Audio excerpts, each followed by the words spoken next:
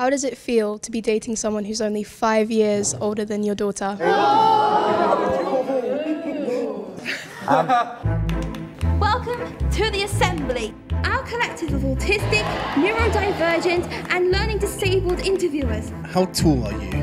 What makes you cry? Are you scared of bats? Do you know, that's a brilliant question. I can't believe you've asked. No subject in out of facts. Do you know anything about Tom Jones, the long-term celebrity? No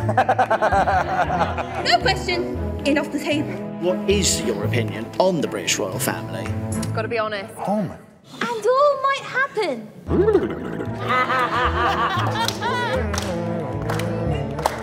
Are we allowed to talk about this? Is this something that can go out on television?